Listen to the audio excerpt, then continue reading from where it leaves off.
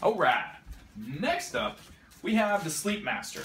Now the Sleepmaster comes highly, highly recommended from a blog that I read, from a triathlon trainer and nutrition coach, and actually I don't even know what you would call Ben Greenfield anymore. Pretty much everything. He's kind of like a guru. The guy's forgotten more about nutrition and health than I'll probably ever learn. So anyway, he recommends this Sleepmaster Sleep Mask like there's no tomorrow, like it's the best thing on the planet.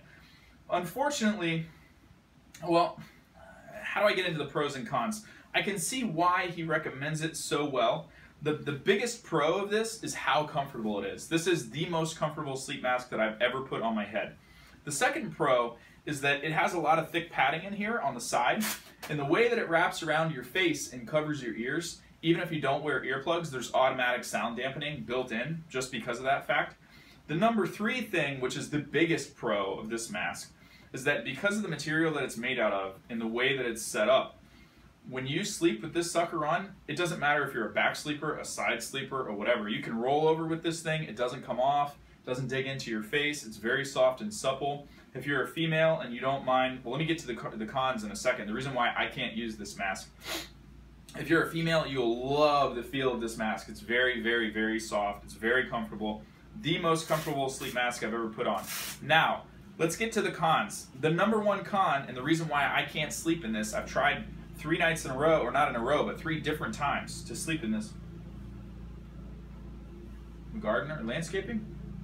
Hopefully you guys can't hear that giant tractor or lawnmower. Anyway, the reason that I can't sleep with this is because there's no indentations for the eyelids.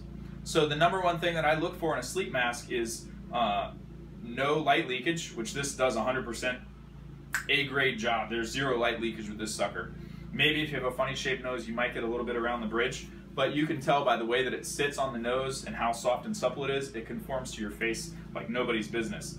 But without having the eye cups or recessed indentations for your eyes to sit in there, if you're in REM sleep or if you're trying to fall asleep and you do it with your eyes open and usually like to stare into darkness, which is what I do, you have fabric touching your eyelids the entire time. And I can't sleep like that. It drives me absolutely crazy. And if I'm in deep REM sleep or if I'm taking a nap and I hit REM really quick and your eyes start to blink like crazy, when you feel stuff on your eyelid, for me, it wakes me up.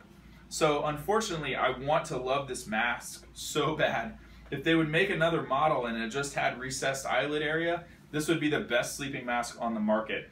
If you're a side sleeper and you can tolerate, you know, a soft, silky eye mask touching your eyes, this is the best eye mask you're ever going to find, hands down. Other than that, there are no other cons that I could find. This is an awesome sleep mask. I actually thought about maybe, I don't know if I still have one.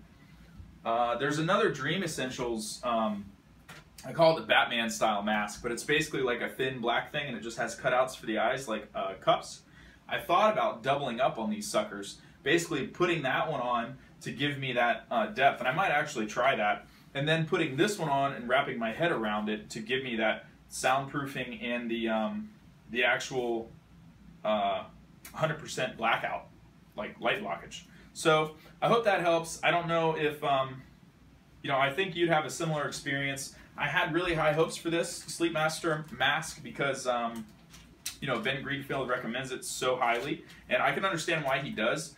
I can't understand how people can sleep with stuff touching their eyelids though, because it's basically like if you shut your eyes right now and you just softly lay your hands over your eyes and then keep your eyelids closed but move your eyes, you can feel, like, it's just weird to me. I can't get used to the sensation and I don't sleep like that. But unfortunately, hopefully if anybody knows about something out there that's like this, that has indentations or recessed areas for your eyes to blink, man, let me know, because I want to buy like 100 of these suckers, because this is the only sleep mask that I've ever put on where you can toss and turn or sleep on your side and it doesn't matter. It doesn't dig into your face. It doesn't plop off.